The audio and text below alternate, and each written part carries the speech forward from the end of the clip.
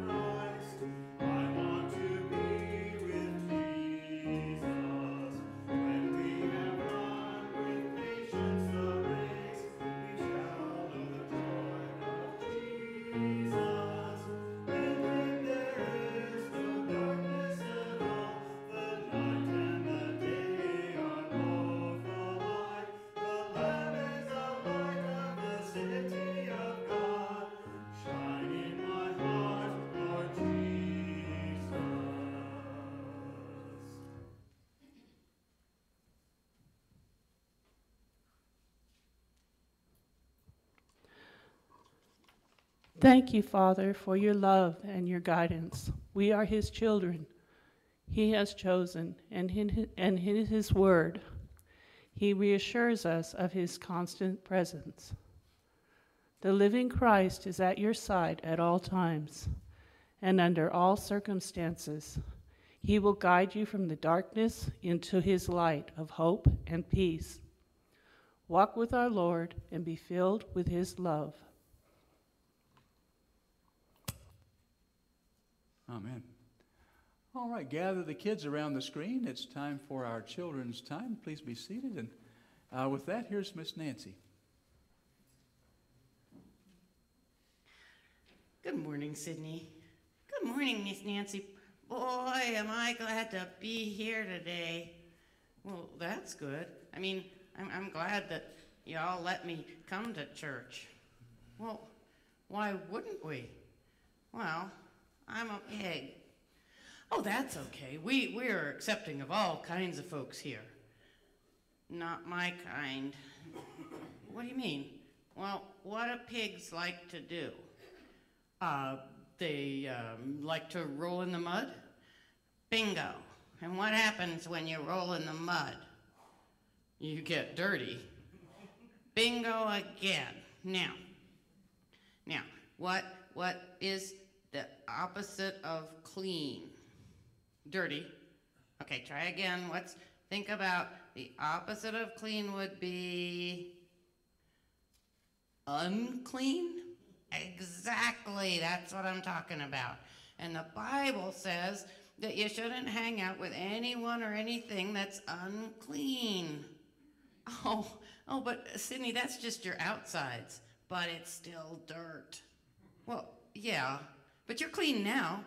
Yeah, but God, I took a bath, you know, but God still knows that I was covered in dirt.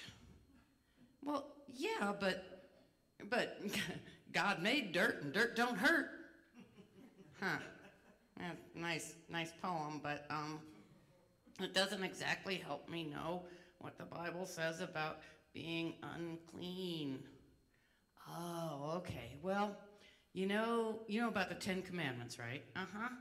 Well, really, the Old Testament is full of hundreds of rules for the people of the time, and a lot of them were there to keep them healthy. And so things that were unclean were usually things that were bad for them. Oh, so like nowadays we can't be unclean? Oh no, not exactly. You see, Jesus told his disciples that being unclean doesn't have to do with your outsides. It's what's in your heart.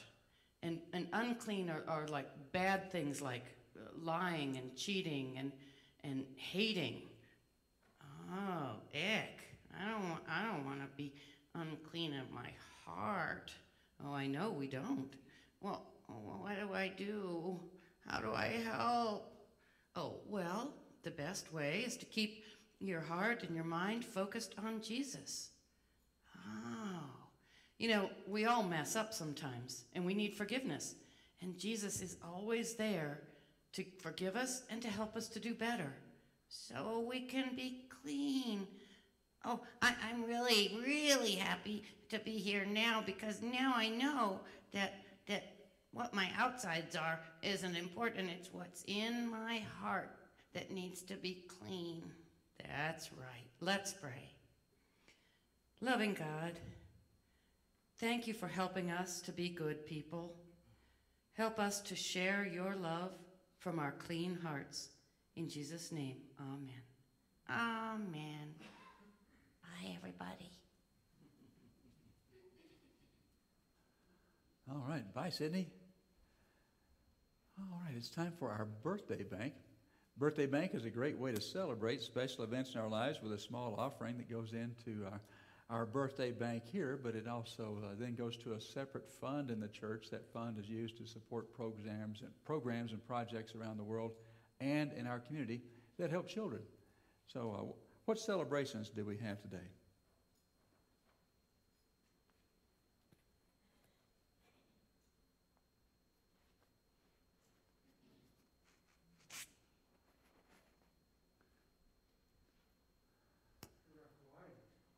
Hi, Bruce. Today, Linda's been married 51 years. Wow, 51 years of Mary Bliss. All right. Today, yes. Happy anniversary. Prayers for Linda. Lynn lifts up prayers for Linda. Yes.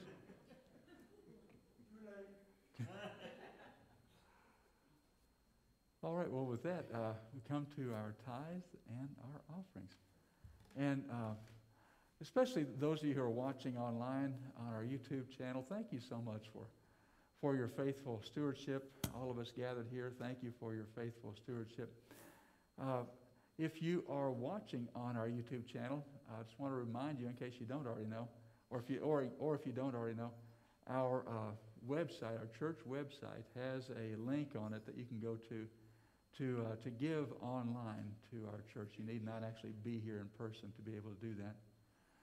That said, it's time now for our offertory. Right, today, it's Skip is going to bless us.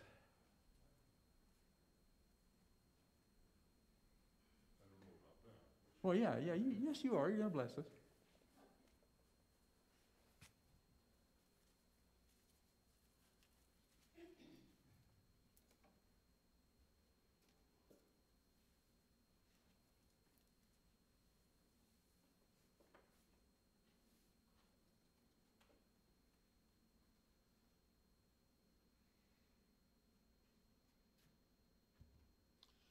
Well, I enjoy doing this once in a while. It's a lot of fun. And the song I'm going to do today marginally has religious overtones. But it's a song that was written and performed by Dan Seals. It's called God Must Be a Cowboy.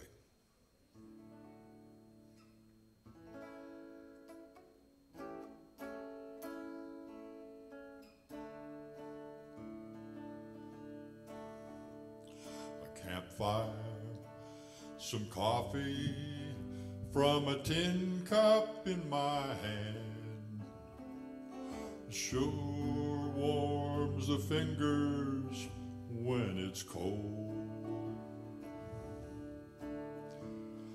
Playing this old guitar, a friend I understand. Sure smooths the wrinkles in my soul. Sleeping in the moonlight, a blanket for my bed leaves a peaceful feeling in my mind. Waking up in the morning with an eagle overhead makes me long to fly away before my time. And I think God must be a cowboy at heart. He made wide open spaces from the start. He made grass and trees and mountains and a horse to be a friend and trails to lead old cowboys home again. Nightlife in big cities is all right for a while. Sure makes you feel good when you're there. But the country's so pretty, it goes on and on for miles. Takes away my troubles and my cares. And I think God must be a cowboy at heart. He made wide open spaces from the start. He made grass and trees and mountains and a horse to be a friend and trails to lead old cowboys home again. And I think God must be a cowboy at heart. He made wide open spaces from the start. He made grass and trees and mountains and a horse to be a friend and trails to lead old cowboys home again,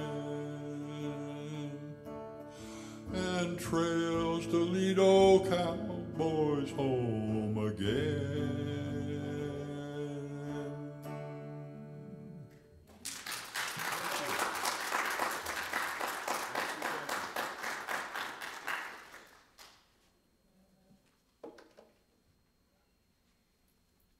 Thank you, Skip. That was wonderful. God does bless everyone. Thank you, O God, for many gifts that you give to your church. And we are thankful for all the people who support your Son, Jesus Christ, who continues to follow your word, to reach out to the lonely and lost children in the world, that we will bring you glory. Amen. Okay, we come now to our prayers and praises. I have several prayers and a couple of praises as well that have been given to me via email, and one card that was given to me also. What I'll do first is read the prayers. After I read those prayers, we'll lift our voices together, saying, Lord, hear our prayers. After I read the praises, we'll likewise join our voices together, this time saying, we thank you, Lord. As we come into this time of prayer, Christy, please help us quiet our hearts and minds.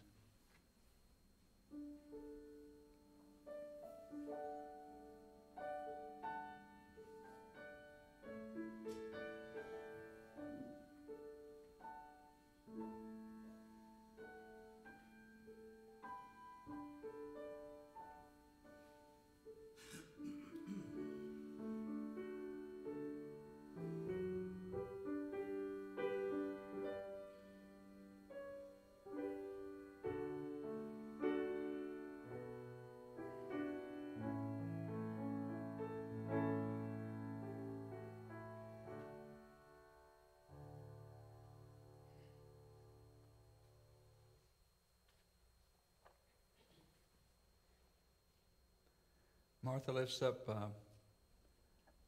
prayers for evacuees of in the path of Hurricane Ida that is in Louisiana. Prayers for them and for their homes and their property. Also prayers for the Caldor fire evacuees. We'll be praying for containment of that as well. This is from Joan Sondrager. Prayers for the family of Audrey Kleinhaus. She has passed away from COVID. Prayers for her family and friends.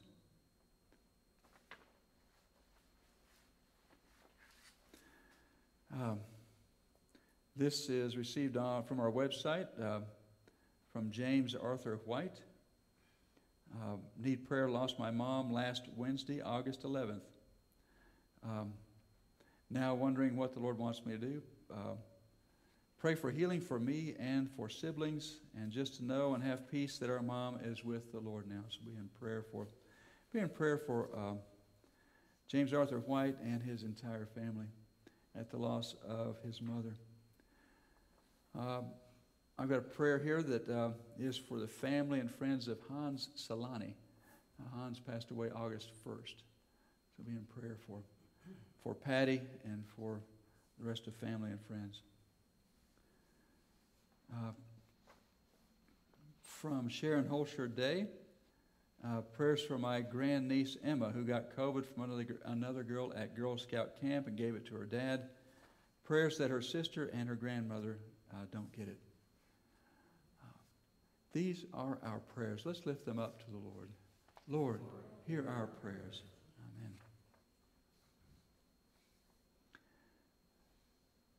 We have a couple of praises here. Yeah, okay. This is from Deborah Blackman. Praise God for healing. Exactly 3 months from surgery, I got the okay to ditch the brace from my broken leg. Many thanks to everyone who sent prayers and cards and good wishes. All right. And another praise for T.J. Golovic. Yay. He has done a fantastic job as our AV tech. Thanks so much, T.J. And best wishes as he moves on.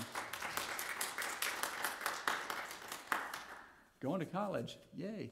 And ultimate goal would be a pharmacist. Is that correct? All right, good. These are our praises. Let's lift them up to the Lord.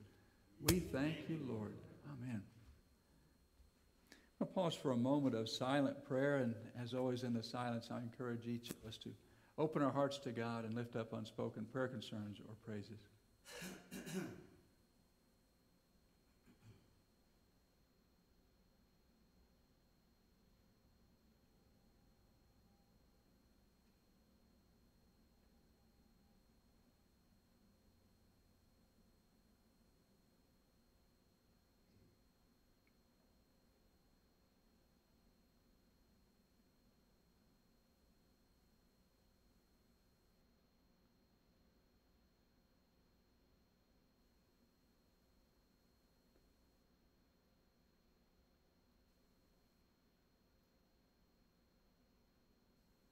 Loving God, we come to you and sure and certain hope that you indeed hear our prayers in these troubled times of COVID and wildfires. We cry out to you. Lord, in your mercy, hear our prayers. Amen. All right, well, today we are going to sing the Lord's Prayer for the last time this month. I invite you to stand as you feel comfortable. We become one when we stand. I invite you to become one with me as we sing the Lord's Prayer today.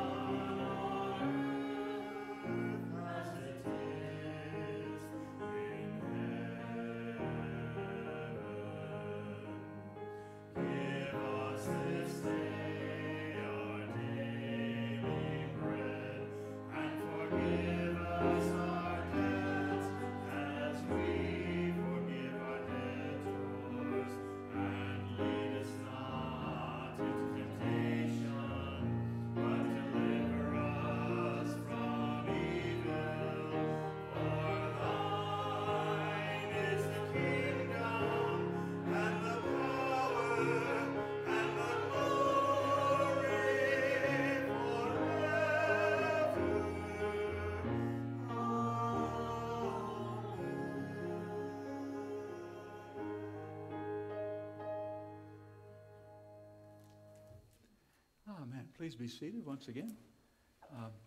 Lynn and Christy are going to bless us this morning with our anthem. Chris and I did this maybe 2 months ago, and it's an audience participation. You'll come in on the chorus of Awesome God, so feel free to do so.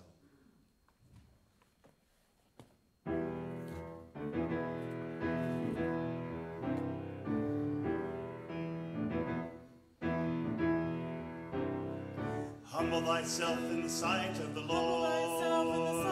Humble thyself in the sight of the Lord. And he shall lift you up. And he shall lift you up.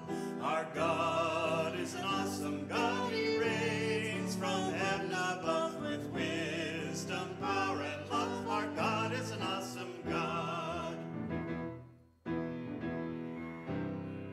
Jesus is the King of Kings. Jesus is the King of Kings.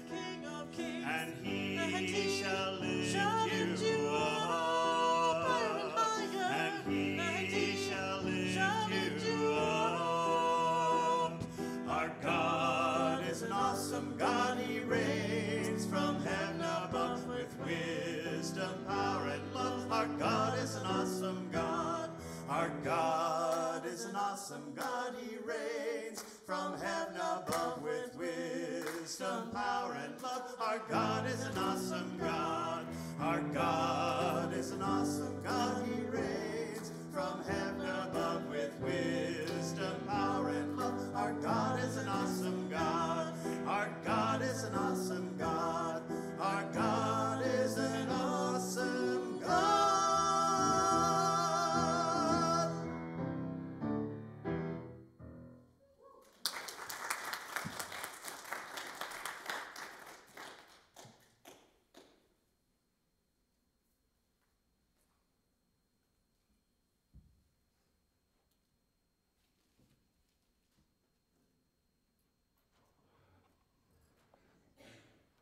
Today's word is from Mark 7, verse 14 to 23. Please stand for the gospel reading. Then he called the crowd again, and he said to them, "Listen to me, all of you, and understand. There is nothing outside a person that by going in can defile, but the things that come out are what defile." When he had left the crowd and entered the house, his disciples asked him about the parable. He said to them, "Do you also fail to understand? Do you not see that whatever goes into a person from outside cannot defile, since it enters the heart, not the heart, but the stomach, and goes into the sewer? Thus he declared all foods clean. And he said, it is what comes out of a person that defiles. For it is from within, from the human heart, that evil intentions come: fornication, theft, murder, adultery, avarice, wickedness, deceit, licentiousness, envy, slander, pride, and folly. All these things, evil things, come from within, and they defile a person. The word of God for the people of God. Thanks be to God.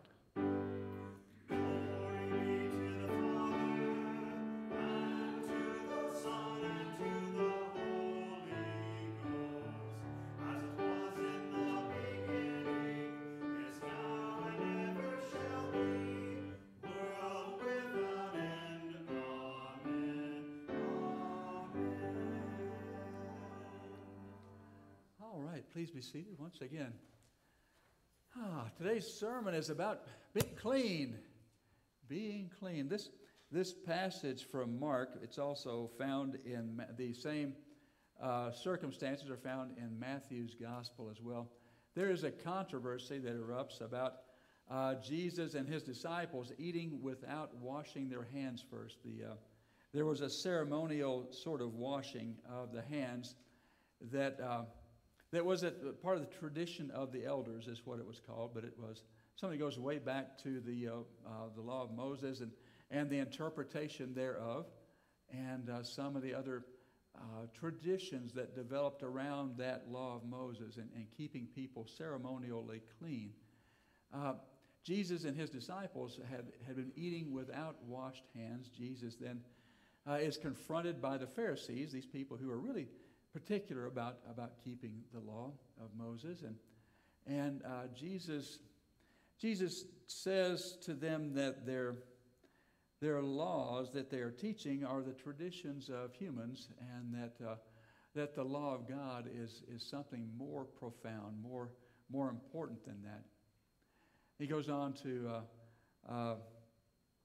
tell the crowds about him that are gathered about that nothing from the outside can defile a person. It's what's from the inside that makes a person clean or unclean. What is this cleanliness that we're talking about? Well, it's sort of like Sydney learned. It's not about something on the outside, but it's about being pure.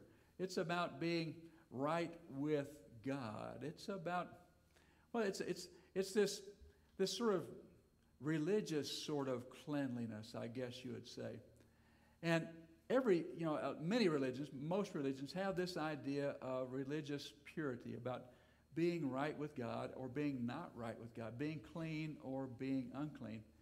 And that religious sort of purity can become so intense, and the desire to remain so pure, and the fear of becoming unclean, or the hatred of the unclean, can become so intense that very religious people would do things that they would not normally do. This is a picture I found online of a man who was killed because he was unclean. And so this idea of unclean, and the idea that there can be some people who are unclean, that begins to infect our ideas about our fellow human beings, so that some of them become subhuman. Now, granted, this is a case where that idea of some people being subhuman is kind of built into the religion. You remember, I hope you do remember, that Gan Pantha is coming to speak to us on the first Sunday of November. He is the leader of a ministry called the Children Rescue Mission, where they try to rescue children, the most impoverished children in Nepal, largely a Hindu nation. These children are families of what are called the Dalit. And the Dalit are the lowest caste in Hindu society, and that they are called the untouchables, Dalit. Now, the Dalit are untouchable because to touch them would to make someone who is of a higher caste become impure, become unclean. The man photographed here was killed because he had defiled people of the higher caste by eating in front of them. Now, is there anybody,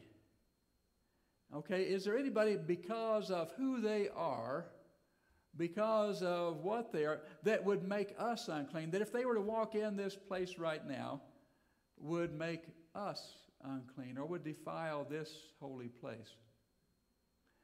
Keep that in mind. I'll come back to that one. All right.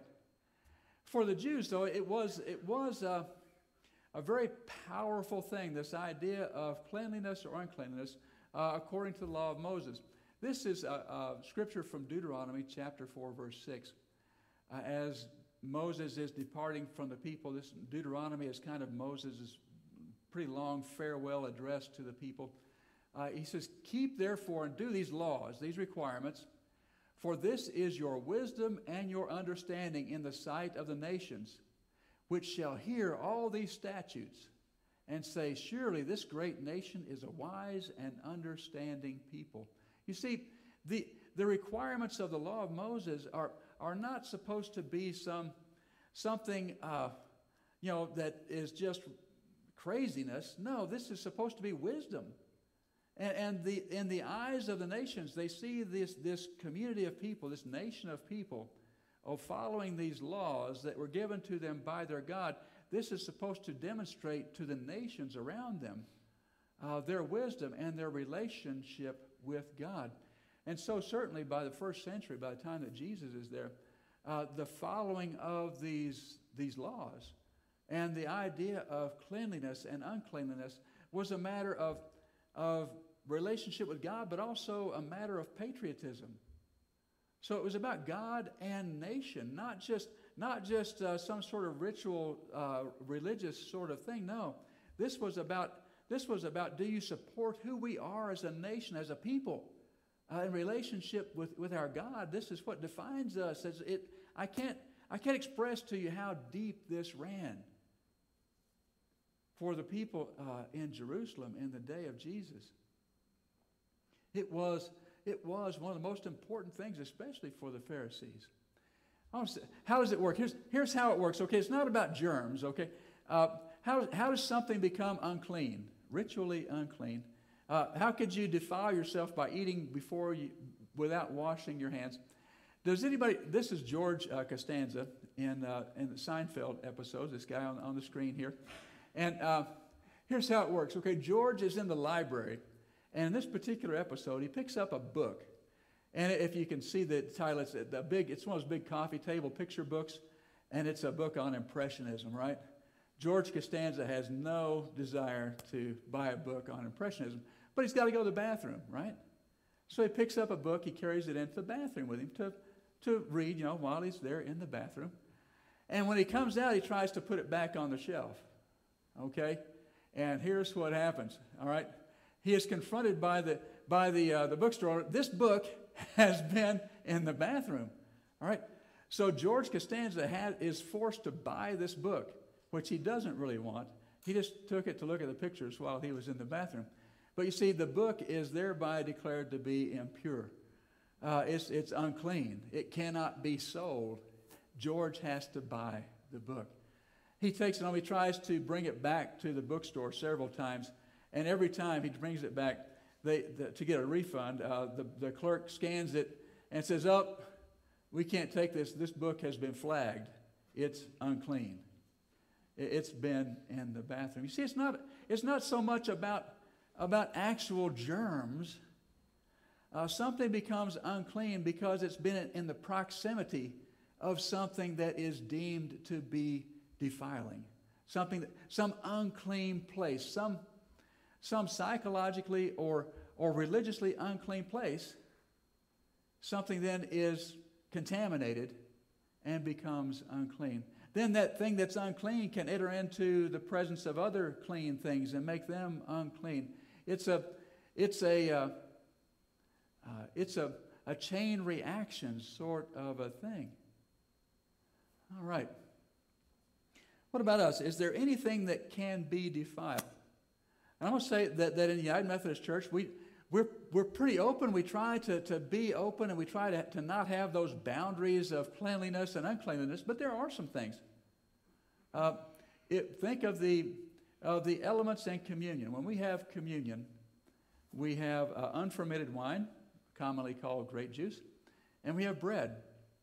And there's a moment in that communion liturgy where I ask God's Spirit to make them be something for us besides simply grape juice and bread. I ask God's Spirit to make them spiritually be for us the body and blood of Christ. Now, what do we do after the worship service? Our theology, our polity, dare I say our doctrine, tells me that I don't just pour the juice down the drain, and I don't just dump the unused bread in the trash, because that would defile those things spiritually. They have been consecrated. They have become for us spiritually the body and blood of Christ. What do we do with those things? I am to either make sure they are consumed, that is to say, the juice drank and the bread eaten, or I return them to the earth. So what I can do is I go outside. Very often you'll see me go outside and pour out. If we're doing intinction, back when we used to do intinction, I would pour out the unused grape juice onto the ground.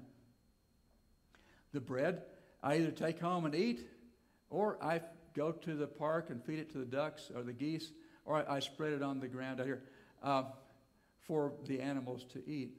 I will tell you that if you go to the Lampe Park to feed the geese your bread, do not think you're going to get out of your car with a big chunk of bread and just kind of leisurely stand there and go like this and feed the ducks. No, you sit in your car, you break it all into little pieces before you ever get out of your car. And when you get out there, as soon as they see you coming with bread, you've got to take that batch of bread chunks you've got and just fling it out there and run, okay? Geese can be pretty aggressive. Wow, I didn't know that. I've learned my lesson. But what can be defiled? You know, that's an appropriate way to dispose of something that we believe to be sacred. So, yes, in the United Methodist Church, we have those things that can be defiled, I guess you'd say. What about us? Now, I want to come back to that question, all right? Could anybody walk in here that would defile us? Is there anybody here that is unclean? Is there anybody that could come in here that would be unclean to the point that we would say, gosh, now we've got to do something. Now we've got to, smudge the entire sanctuary or something, to relieve the uncleanliness. Is there anybody that we could do that? No.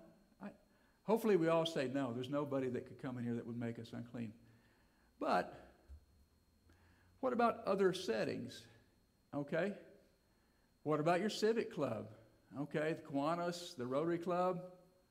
Is there somebody that could walk in there that would be so unwelcome that it would be seen to be an act of defilement? What about our political clubs, okay? What about our political gatherings, our political meetings?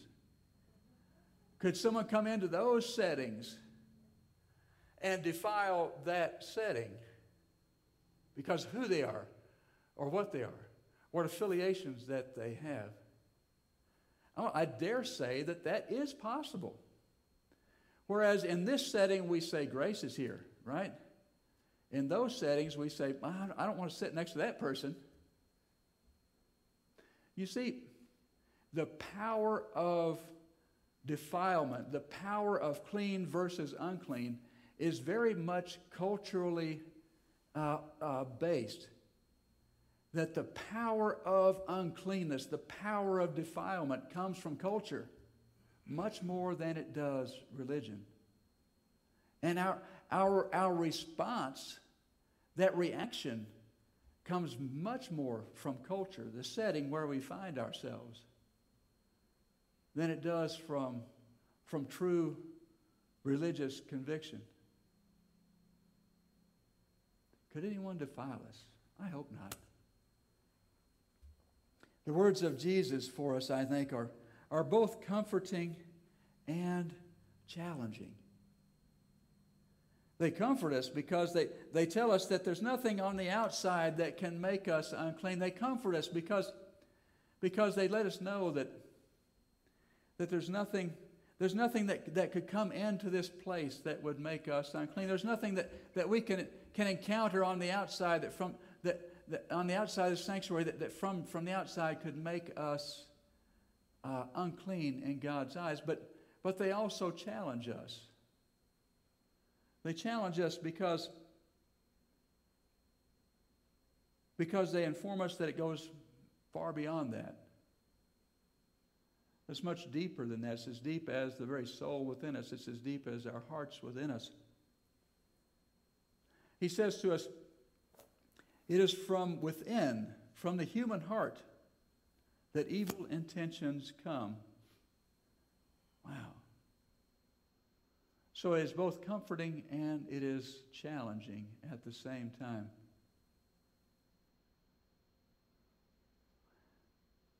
I'll say that the value of these religious laws for the Jewish people is so important. Okay, you know, a lot of times we look at these laws of the Old Testament. We look at the book of Leviticus, and we consider the tradition of the elders that Jesus was confronted by the Pharisees about, and we say, oh, you know, gee, what a bunch of religious hocus pocus. You know, why did God, you know, God just gave them those rules to make sure that they would do it. You know, God gave them all those rules to make sure they would obey God, you know, in some sense. And that's kind of the way that we characterize this. But I suggest to you that no, the value of these laws, these laws in the Old Testament, and even for contemporary Jews, is so important for maintaining that relationship with God. Because you see, it keeps people in a continual recognition of their need for repentance and a continual returning to God in repentance. Repentance simply means turning around. Turning around and turning toward God. And so the laws that God gives God's people are an important part of them never forgetting their need to turn around, turn away from culture, turn away from their selfishness, turn away from their anger, their prejudice, their pride, all those things, and turn toward God. And that is also true for us. Jesus tells us of a much deeper need for repentance, doesn't he? It's from within the human heart that evil intentions come. Fornication, theft, murder, adultery, avarice, which means greed, wickedness, deceit, licentiousness, which means a rebellious attitude. Licentiousness means to rebel against accepted norms, to rebel against rules and regulations. There is, of course, a sexual sort of a tone to that, but the broader meaning of the word licentious is to simply be rebelling against any sort of containment. You know, that you've got to do whatever you're going to want to do, regardless of what is right or acceptable or even legal. Envy, slander. Well, now it's starting. It's getting kind of warm in here now, isn't it? Pride, folly. He says all these evil, he calls all those things evil. He says they come from within. So Jesus points out the need, for this deeper need for cleansing of not the outside, but a cleansing of the heart. Jesus points out this need for repentance. I'm going to read from the book of Hebrews, referring to the Old Testament sacrifices that people made as they returned to God. The author of Hebrews says this, "For if the blood of goats and bulls with the sprinkling of the ashes of a heifer sanctifies those who have been defiled so that their flesh is purified, how much more will the blood of Christ, who through the eternal Spirit offered himself without blemish to God, purify our hearts from dead works to worship the living God?" Jesus tells us a deeper meaning of what it means to be unclean. We should recognize ourselves there. And we should turn toward God. Now, the great thing about turning toward God, about repentance, is that it involves two things. It involves turning, and then it involves movement. If I repent and I simply turn, okay, and I don't do anything else, then have I really done much at all? The act of repentance means not only turning away from the things that we have done, but then turning toward God. Then, just as we have moved toward those evil things, now we move toward God. What are some of the things that it has? Murder. Okay, well, I'm going to quit murdering. No, that's not really something I can do. Okay. Theft. Okay, well, I'm going to quit stealing. Well, I don't have that problem. You know, it's like, okay. Oh, wait a minute. Here's some. Deceit. Deceit. I'm going to have to remember that when it comes time to do my taxes again. Okay. Envy. How do we turn away from envy? What might we do? What might that look like? Licentiousness, this rebellion that we have against the laws and regulations, dare I say mandates that are imposed upon us, slander. I quit slandering. Maybe I should compliment people. Maybe I should talk well about people. Pride. Pride, I think, is the foundation for all of these things. What does it look like if we turn around, we turn toward God and we move toward God and away from those things that we have repented of, that Christ died for, that Christ cleanses us of? I think we become better people, don't we?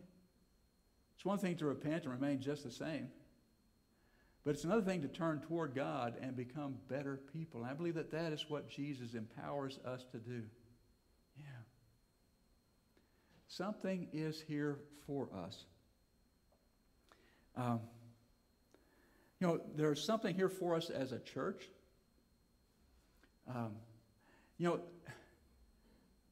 We have a strong sense of being saved. We have a strong confidence in the love of God for us.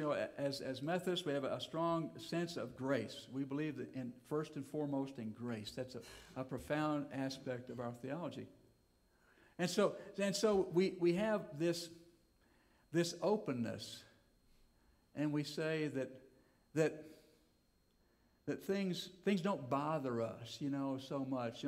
That the unclean things around us don't get to us that much. That we have a confidence even among those things. But I'm going to say that there are some.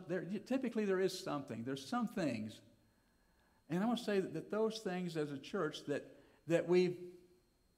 we're afraid to let in, that we're afraid that we're afraid that might contaminate us, Those things, if you could think of those things point to a certain insecurity. Those things point to a certain fragile aspect of our salvation. You look at churches, there are churches that have an extremely fragile sense of salvation. And they mask that by putting up strong boundaries and barriers all around them. And they say, yeah, so strong is our salvation that we're going to keep ourselves away from anybody around us that's not like us. Martha and I were at church once where we were all encouraged not to associate with anybody outside of the congregation. It's like all the eyes in the room turn and look towards you, you know. It was like I said, we were there once. So there's something there as a church that there is this power of God. And this power of God has declared that we can't be contaminated from the outside. But what about from the inside? There's something here for us as individuals too, isn't there? Look at that list. There's one on that list. There's one on that list that I scratched my head about initially, okay? The last one he said, okay? Let's look at this. I'm just going to pick up about halfway through. Licentiousness, I should have picked a different place to start. Licentiousness, envy, slander, pride, and folly. Folly? Really? Don't we think of folly as being something innocent? Folly is just mistakes that we made. You know, folly is foolishness. Folly is what? How would that be something that is evil? Folly. Until I realized that the kind of folly that Jesus is speaking of here is a folly that is the opposite of wisdom. Okay? Folly is the opposite of wisdom. Wisdom is intentionally pursued. Wisdom is begged for. Wisdom is asked for. Wisdom is humbly pursued. I want to suggest to you that folly is pridefully pursued. And as the opposite of wisdom, it is ignorance. So folly, in Jesus' terms here, is a prideful, willful ignorance. Man, I want to tell you what, when I look at it like that, all of a sudden I'm going, holy cow. This is an affliction that affects the hearts of every person in the world.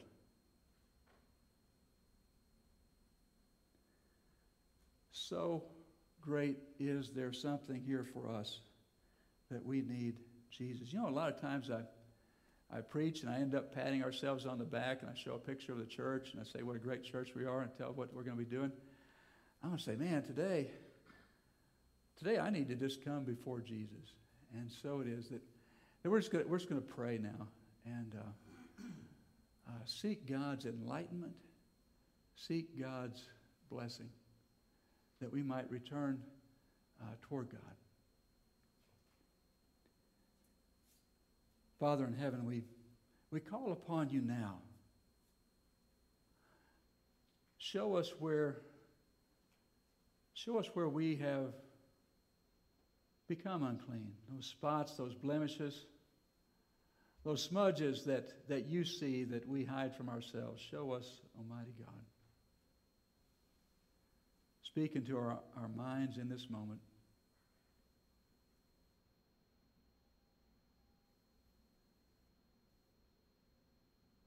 Father, we come humbly before you, trusting in nothing but the blood of Christ, our Lord and Savior. Sprinkle us afresh, Almighty God, by that same Spirit that showed us. Now show us that we are yours. Help us to leave this place a little bit more humble and a lot more clean. I pray in Jesus' mighty name. Amen. Amen. All right. Our Our closing hymn today is number 419. It is a powerful thing to say these words, I am thine, O Lord. And it is ours to say through Jesus Christ. Empowered by the Spirit we sing. I invite you to stand as you feel comfortable while we sing, I am thine, O Lord.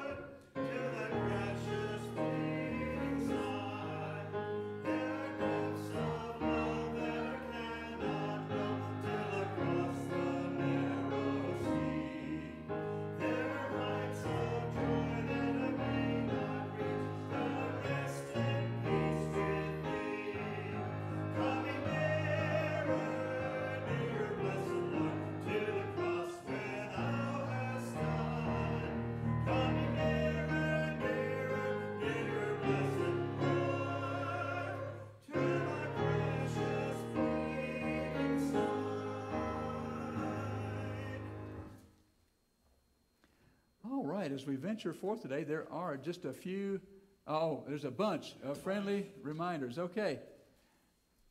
Flowers today are in celebration of Bruce and Linda Kozak's 51st anniversary. Yay, happy anniversary. Our prayer trees are back. You may recognize them. They're painted on that window right back in the back of the sanctuary. Those contain, right now, a clothesline full of little prayer targets, I guess. I'm not sure what we call them. Pick a prayer request. I'm not sure they've been requested, but they're people that we have identified, or communities or organizations that we've identified that we'd like to pray for. So pull an item off the clothesline there, and then pray for that this coming week. You don't have to keep praying for it forever and ever. Just for 1 week, pray for the item that you have selected off the prayer tree. And then next week, pull another one off and pray for that one for a week. All right. Project School Days. Thank you to all the volunteers. They were here and bagged and boxed up all the school supplies for the teachers that had been requested. So thank you for everybody that volunteered for that. Our Bible study started last Monday, and it continues tomorrow. Come and learn more about Psalms. Like this week we're looking at this week we're looking at Psalm 23. Is that right? All right, Psalm 23. It's a favorite, so please be here for that, 6:30 p.m. And then, we had 15 people there. It was awesome. Join us Tuesdays at 8:30 a.m. for worship at Carson Valley Senior Living. Come, we sing for 30 minutes, and we read a devotional from the upper room.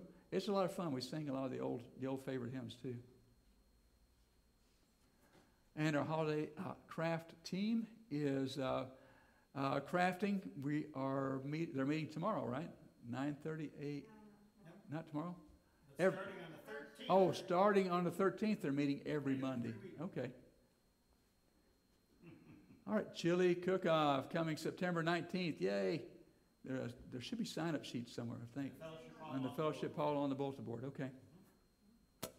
And our golf tournament. There's a sign-up sheet in the lobby on the easel right as you come in the doorway there. Be sure and sign up if you want to play golf. And our disaster relief fund. This is the last Sunday that we'll be collecting for Dixie Fire and that, churches affected in that area. Our local disaster relief has been the Tamarack and I guess now the Caldor Fire. That fund is growing as well, but today's disaster relief fund offering is the last one that will be targeted for the Dixie Fire. All right, let's receive our benediction. May the love of God the Father, the grace of our Lord Jesus Christ, and the communion of the Holy Spirit be with you now and forever as we go in peace. Amen. This choir starts this coming Wednesday? Mm-hmm. Okay, good. It'll be here at the church? 5:30 okay. for potluck, 6:30 for rehearsal. 5:30 for potluck and 6:30 for beginning of the rehearsal. Isn't that great? The chancel choir starts back this coming Wednesday. Practice, yeah. All right.